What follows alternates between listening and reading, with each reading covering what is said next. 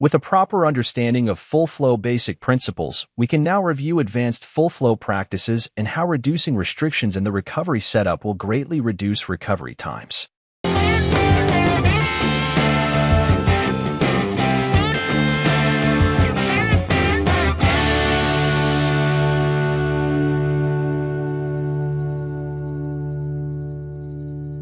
The easiest and most effective ways to begin increasing recovery speed are to remove all controllable restrictions like Schrader valve cores in the system access ports, core depressors from the hoses, small diameter hoses, and traditional diagnostic manifolds. Schrader valves are primarily designed for temporary connections when performing system diagnostics and as a safety mechanism to contain refrigerant within a system. However, when left in place during the refrigerant recovery process, these valves are a significant flow restriction. This limitation is due to their narrow passageway, which isn't intended for high-volume transfer. Furthermore, Schrader valves inadvertently function as a metering device during refrigerant recovery. This unintended action forces the refrigerant to change phase, which in turn increases the discharge temperature and pressure.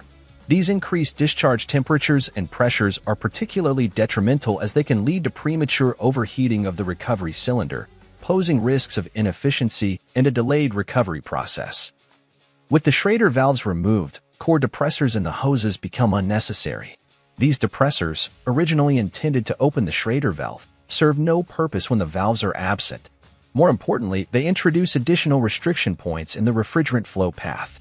Restrictions from core depressors left in hoses can occur on both the input and output sides of the recovery setup, impeding the smooth flow of the refrigerant and potentially damaging the recovery machine if liquid hammering were to occur. By eliminating Schrader valves and core depressors, the refrigerant can flow more freely, enhancing the speed of the recovery process and maintaining the refrigerant's initial state when exiting the system. The refrigerant hoses and manifolds are commonly overlooked when trying to achieve unrestricted flow during refrigerant recovery. Replacing these normally restrictive components with tools made specifically for recovery can further reduce recovery times. The traditional quarter-inch refrigerant hose often has a smaller internal diameter of 3/16 inches to slow down the flow of liquid refrigerant and to mitigate refrigerant losses during system diagnostics.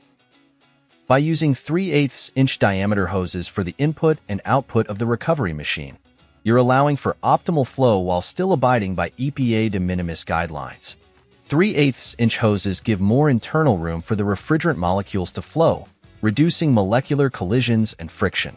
By reducing friction, you're reducing heat buildup, making refrigerant easier to pump into the cylinder. With 3/8 inch hoses deployed, the next restrictive component to replace is the manifold. Manifolds were traditionally used to connect multiple hoses to a system for system diagnostic purposes. Manifolds, although commonly used during recovery, have many leak points along with inherently unreliable performance and are prone to turbulent and extremely restrictive flow, which we will expand on momentarily. When wanting to increase the number of hoses connected to the system for refrigerant recovery, using a single machine fitting is the most reliable option. However, not all fittings are created equal. Like manifolds, T-fittings fall victim to turbulent flow by creating flow paths directly in opposition to each other. With a Y-fitting, the flow paths are able to merge together seamlessly, forming smooth, laminar flow, which reduces friction and maintains the refrigerant's initial velocity as it travels to the recovery machine. Combined together, the use of 3/8 inch hoses and a Y-fitting offer the most unrestricted refrigerant recovery-specific setup. When setting up for a full flow recovery, the main goal is to recover liquid refrigerant rather than vapor, as stated in a previous video. To do this effectively, we've established the importance of removing restrictions from the system to the recovery cylinder. However, the recovery cylinder itself can become a restriction of its own if it is used improperly. Using the vapor port of a recovery cylinder with the valve fully open is crucial during direct refrigerant recovery for several reasons. Primarily, the vapor port is the least restricted port, allowing refrigerant to flow freely into the full volume of the cylinder. This less restrictive flow contrasts greatly with the liquid port, which leads into a narrow dip tube that significantly restricts flow. This restriction can lead to liquid hammering, a phenomenon where rapid changes in liquid flow cause pressure surges that are often heard as a knocking from the recovery machine. Such surges risk damaging the recovery machine and impede the flow of refrigerant significantly.